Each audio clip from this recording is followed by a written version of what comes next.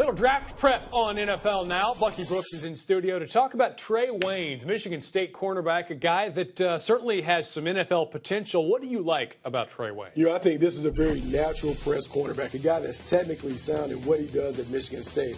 He's a guy that comes at the line of scrimmage, does a great job putting his hands on receivers, disrupts routes, forces them to really get off of their course, and then he does a great job playing the ball at the point of attack.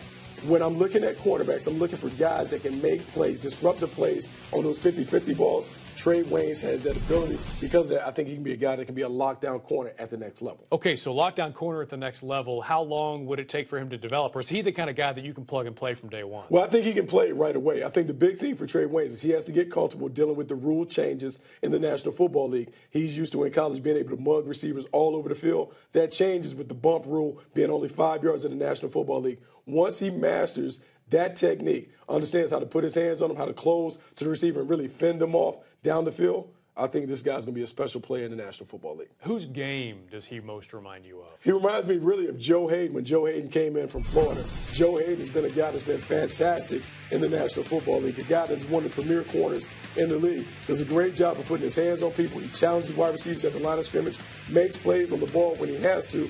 But this year we saw in Mike Pettine's system, he had the ability to lock people up one-on-one. I believe Trae Waynes will eventually get to that point in his career.